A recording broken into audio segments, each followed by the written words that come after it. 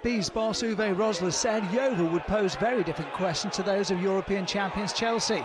He found most of them unanswerable once Glovers keeper Marek Stech had denied Clayton Donaldson, and Dan Burn did likewise as Harry Forrester fired goalwards.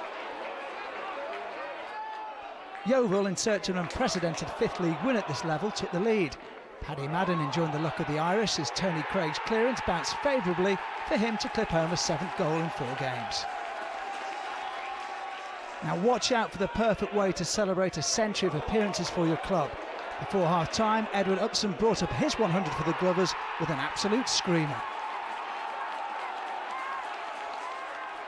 Byrne, who's been instrumental in Yeovil's impressive run of form, added the 3rd. The Fulham loanee says he's loving it at Hewish Park, where the loving continued after he volleyed home Jamie McAllister's free kick.